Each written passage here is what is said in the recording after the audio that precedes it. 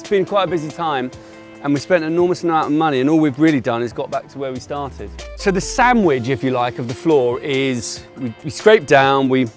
removed all the soil, we got a nice even bed, then we laid down a load of clean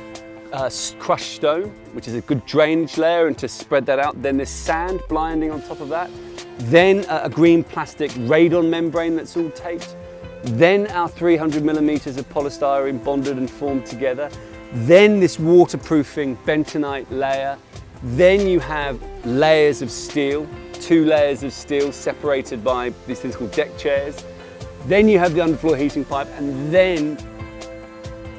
using a digger to do this load, we sort of put in big scoops of concrete, very careful, very specific concrete, laid that in, vibrated that into all the holes and cracks, and then power float that with a power floating machine to get this lovely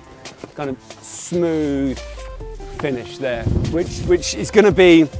the final finish for a while until we can afford a wooden floor. But I've sort of bought time on laying a wooden floor because it's an expensive item. By doing this finish now, we don't have to rush and put that in straight away.